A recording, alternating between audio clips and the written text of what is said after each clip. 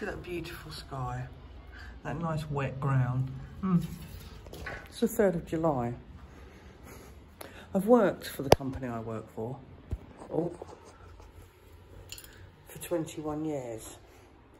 This is the whitest I've ever been in July in 21 years. Okay, I nearly had to put trousers on today because 19 degrees, which is about 68 Fahrenheit, probably not even that, in July, when 3 days ago it was 28 degrees Celsius, which is like closer to like fucking 80 or 90. Now most people are going, oh, what's wrong with the weather?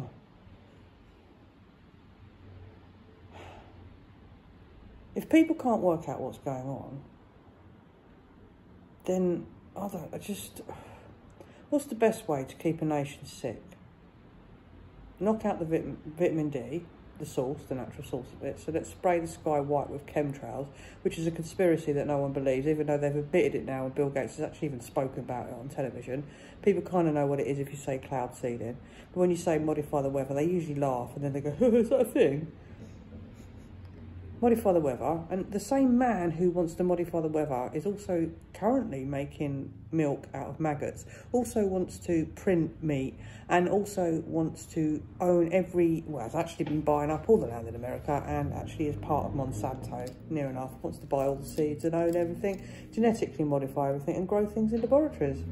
And then feed you pharmaceutical product to deal with the symptoms of the shit food that you're eating.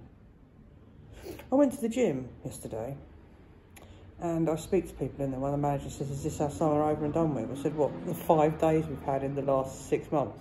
And she's like, yeah. And I'm like, yeah, look, I explained why. I said at the Parliamentary Act statute on it. She goes, things like that really scare me. I said, they might do. I said, but you need to look at it. I said, because it's a reality.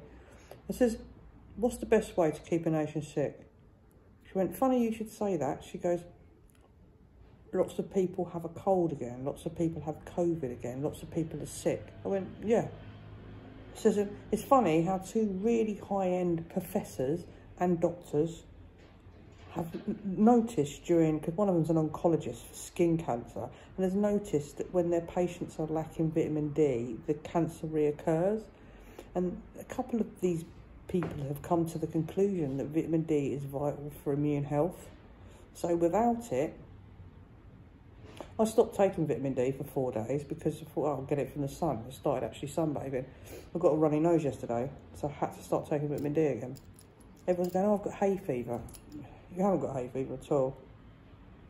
You know, in the winter, or when you come back from a hot country, you then get a runny nose and feel a bit coldy for a day. It usually goes after about 24 hours and your body readjusts to the vitamin D levels of the area that you're in then.